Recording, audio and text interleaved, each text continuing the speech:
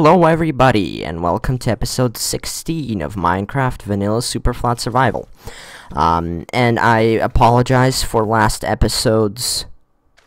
I'll just seem to glitch out there a bit. Like I said, I apologize for my previous episode when I was actually constructing the nether portal. No, I mean when I was actually placing wool so that and lava so that it would light at the end of the episode. For some reason my microphone was not on, so I filmed without actual commentary. You can hear the sound of the breaking blocks and placing blocks and everything, but you can't actually hear my narration. But what I basically said is that right here I placed a lava source right here, and I took the lava source and smelted, and I mean cast this piece of obsidian right here to create the nether portal. I also took the lava bucket from that base over there, because I have two cobblestone generators. I have a cobblestone generator over there, and a cobblestone, well, in that temporary base over there that I don't use anymore. And I also have a cobblestone generator in this house right here. So I just ran over to that village over there, grabbed that lava source, came over here, and I'm now going to use this lava source to light the portal. So, and I did speed up the footage of me running to the villages, and basically I had to go through so many villages before I found a blacksmith. Like, it was just completely crazy. Like, I mean, complete and utter craziness. It was, it wasn't a very good It was a fairly good experience, I think, though, because I was able to reach many, many villages, and I think I ran for 2 days straight.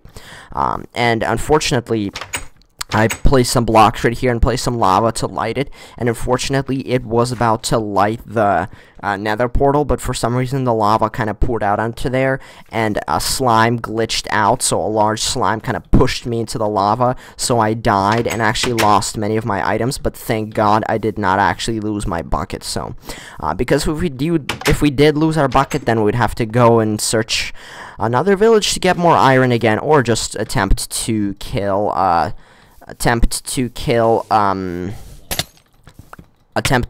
zombie that will drop some iron as a rare drop for us, which will probably not happen. So, let me just place that over here. Wow, that's a lot of items there. Now, one thing that I'm gonna go and check is that, oh yes, we got a golden chest plate. Okay, let me just eat this rotten flesh right now because I don't really have access to any other food. That's also why rotten flesh is pretty awesome. Now let me just check to make sure that we didn't really lose any items we got from the village. Well, we got those iron bars down and some iron sword. We did get a few items from the village. Yes, all these books I got from the village too. I think the saddle I might have gotten from the village. Yeah, I'm fairly sure because I don't really remember exactly what I had in my inventory, and like I said before, a slime kind of pushed me onto the lava right here after I burned up. Most of the items actually fell inside the lava, but some items fell onto a block without lava, and thank God I did not lose too much items. I did not lose my bucket, which most importantly, I think I did lose some cobblestone. I'm not really even sure what I lost. I should go back to my footage and check out exactly the items that I had in my inventory before I died, just so I can confirm what I lost and what I did not lose. So, but nevertheless, in this episode, we are actually going to the nether, finally. What a long wait. I'm gonna go get some more wool from right here. There we go. I got a stack of wool right here, which is great. Now I'm thinking of a different way how I can light the nether portal without actually causing the lava to spill over. So one thing that I thought up of is that actually I'm gonna have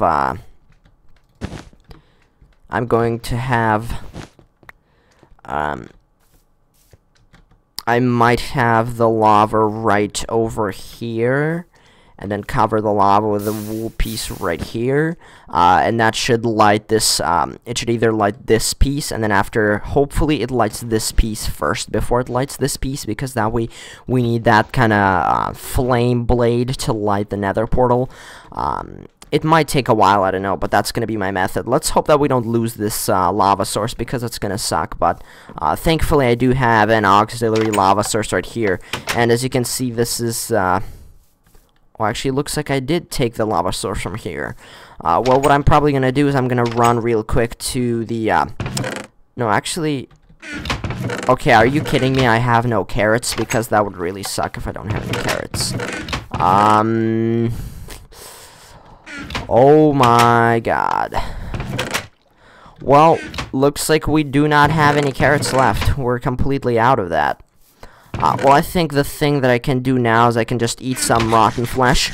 My most important priorities right now is to actually organize my inventory. Let me just craft up some swords. I cannot use this sword anymore. Okay, let me just combine that. Okay, that's still a very low level of, let me just craft that also, together with this stone shovel. That's quite a low level of, durability, so I think I'm gonna actually make 2 more swords. I'm gonna craft one right now, let me see. Oh, looks like I also lost some stacks of wood, but that's not a big deal, because, we have tons of wood right here, so that's great. I do also have to make more cobblestone. Oh, wait, hold on. Or do I already have enough? Oh, wow.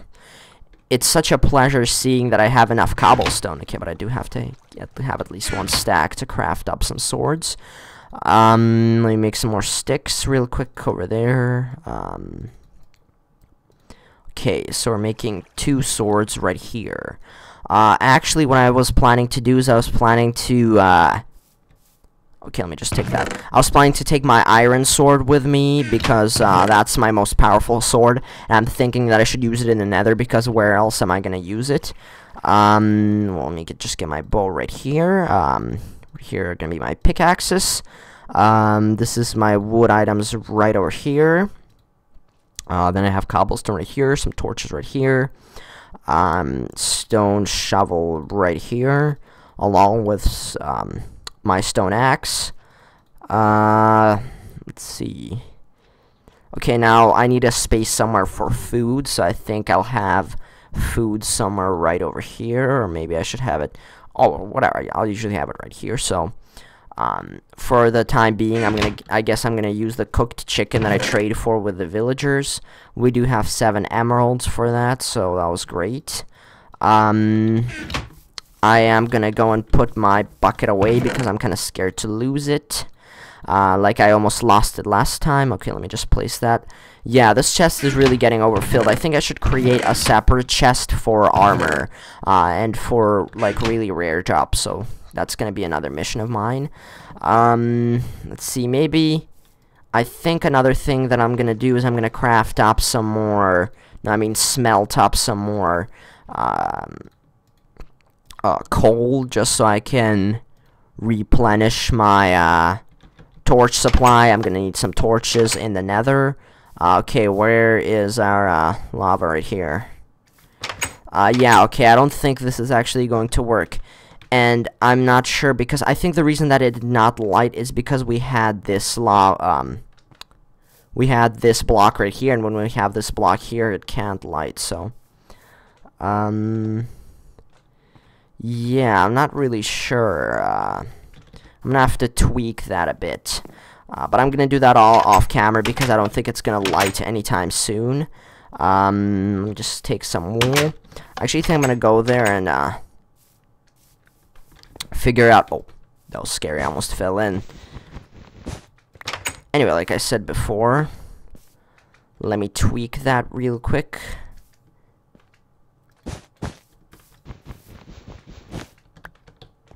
Okay, let me see.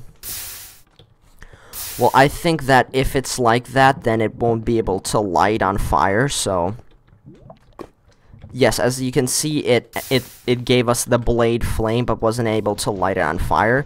So I'm thinking that I'm gonna put the lava source down underground a bit, so that it doesn't interfere with the area that needs to be lit. So let me just go and grab my bucket really quick, and I got a great idea, is that I'm gonna dig out a little area. Okay, time to eat some cooked chicken. Finally, we're eating some animal foods here, and by animal foods I mean food that is from an animal, like meat, such as chicken. Okay, I'll just cover that real quick. Grab the bucket, and this is how I'm gonna go about this. I actually kind of forgot. I haven't done this in a while, but I'm actually going to put the lava source here, and it's gonna be lit from right over here. And if my calculations are correct, okay, hold on. If my calculations are correct, the lava should light this block right here. It should give us, it could probably give us a blade flame right here, hopefully. And there's nothing interfering inside the portal area, because the last time the issue that I had is that the lava would flow over here, and it disabled the lava, it disabled the fire from being able to light the portal, because there was lava right here, and this area needs to be completely free of any blocks, liquids, or anything like that to light. The other time I had, I think, a wool block right here that prevented it from being lit, and by the time it burned up, there was not enough fire to light it, so this should work 100%. So in a few minutes I should come back and see a completely functional nether portal. So I don't know if I mentioned this before, but this is my flower farm. This is where, okay, where did that break? This is my flower or slash seed farm, which I make dyes with. Okay, did it light it? Nope. So I basically stand under this block here. I take bone meal. I bone meal under here, bone meal here, bone meal there, and bone meal right there. And then this creates a whole field full of flowers. And then I put a block, I put a source of water right over here under this block, and it floods this whole area almost exactly. And then the water ends almost exactly here, pushing it ends naturally. If these blocks were here, then the water would still end here, because the water doesn't go really far in Minecraft. So, and then I could just run around here and pick up all the items. Hopefully someday when I get hoppers and stuff like that, I can make this farm automated by putting some dispensers here that would automatically bone meal this, and have a redstone clock circuit on top of there, and a dispenser that automatically dispenses water, and some hoppers. How did that get here? Oh, wow. A zombie spawned somewhere here. Yeah, well, that's discouraging. I'm having a bit problems with mobs right here. Just some slimes being able to touch me through this wall right here, causing me to die in the lava, and some, zombie almost ambushing me right inside the walls. Yeah, I'll have to take care of that. So, it could flush. Oh my god. Oh my god. Oh, it didn't light like I was supposed to light. Okay, okay, no panic. Okay, let's get this fire going, because I don't want to lose this fire. Place it like here, so hopefully... Oh, the fire extinguished. That's a bit unfortunate. I'm sneaking here to make sure that I don't fall into the lava. Let me just place a bit more blocks right here just to make sure. Maybe possibly I'm going to destroy this block here, because I don't need any fire right here. So this is take 2. We're losing quite a bit of wool, but I have enough, so that's not a problem. So hopefully when it flushes all of the flowers and seeds out, I'm going to have some hoppers standing right here, which will collect all the flowers and send them to a central chest. And I could have a daylight sensor, because I can get glass from villager trading, because the daylight sensor requires glass and nether quartz to make, which I will of course collect in the nether. And the daylight sensor will sense whether it's daytime or nighttime, and during the nighttime the process will stop, but during the daytime the process will initialize again, so it will kind of lock the redstone circuit. So but that's really end game stuff, because I do really need tons of hoppers for that project, and that can only be achieved when I get an iron farm, so we'll have to look into that. Okay, looks like it's still not lighting. I'm gonna go and check on our grinder over here and keep an eye on that. Okay, let's hope it drops some redstone, because we really need that. Okay, looks like it did drop some glowstone, so that's not bad. Okay, we still cannot craft a glowstone block. Let me see. Spiders. Okay, it's not lit yet. Some string here, all of the gunpowder right here, some bones here, right over here. I've been waiting for this to light so long, and it's just not lighting. Like, this really sucks. Okay, hopefully I'm gonna add possibly more blocks right here, so that way I'll have the optimal chances of lighting, and that way it should light 100%. I actually never had this much difficulties with lighting a nether portal before. It actually kind of lit by itself the first time I did it, so it's not really catching on fire as far as the lava inside goes, so that is kind of weird.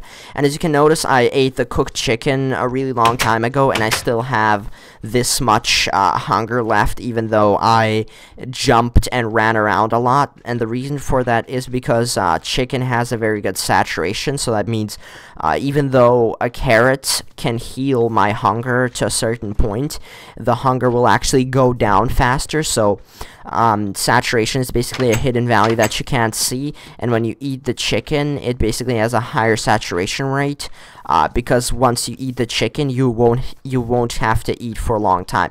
But if you eat like something like bread or something like carrots, you will replenish almost the same amount of hunger, but you will get hungry faster. The hunger will degrade faster, if you may. So yeah. I'm gonna go put away the slime ball. It doesn't seem like it's activating anytime soon. Okay, here's my slime chest, and wow, I've got tons of slime. As far as going to Nether goes, I'm not really sure if I should actually go to the Nether during this episode, or should I wait till the next episode, because going to the Nether, I think it's something that... Oh, there's a creeper right there. I think going to the Nether is something that can be done as an individual episode, because it's such a big... I'm gonna do a lot of things in the Nether, so... hopefully, we could get that taken care of. I'm gonna have a huge Nether base, hopefully sometime in the near future. I do have enough cobblestone resources for that. I will most hopefully spawn close to a Nether fortress, or at least so I can see one, because I did have some issues of finding Nether fortresses in a Skyblock world. I played a Skyblock world. Let's play. No, I actually did not make a Let's Play series on that. I did play Skyblock, but on that Skyblock world, I never actually made a Let's Play video. I do have a world tour on that, so if you want, you could check that out. It's somewhere there. I made the video quite long ago, and I kind of... I don't really play in that world anymore, so... in that Skyblock world, it took me quite a long time to actually find a Nether fortress, and I was roaming around very, very often. Like, I was just walking around so much, and I just could not find it. And also, about finding Nether fortresses, you can actually find things like diamonds in Nether fortresses, so, and of course using diamonds we can make an enchantment table, so that's how I'm going to make an enchantment table. I'm also going to make a jukebox when I get diamonds, maybe a diamond pickaxe, diamond sword, all that good stuff, but I probably won't have that much diamond, to do that, so what I think I'm going to do is actually explore all of the Nether fortresses, and one of the hardest things is distinguishing one Nether fortress from another. I usually use cobblestone to mark the waypoints where I'm wandering around, and actually wool is a great way to for markers and beacons, like when I stack up a bunch of wool, or say I'm like walking a straight line and I can place wool right here just so I know where to go. And since wool can be dyed in many different colors, I can use different colors of wool to decode different things, so that's something that can be used, and that's also one reason why I could have a flower farm going. So okay, what the heck is this? This is just like not lighting. I mean, there is lava here. Maybe I should kind of uncover it, I guess. Possibly open that up a bit.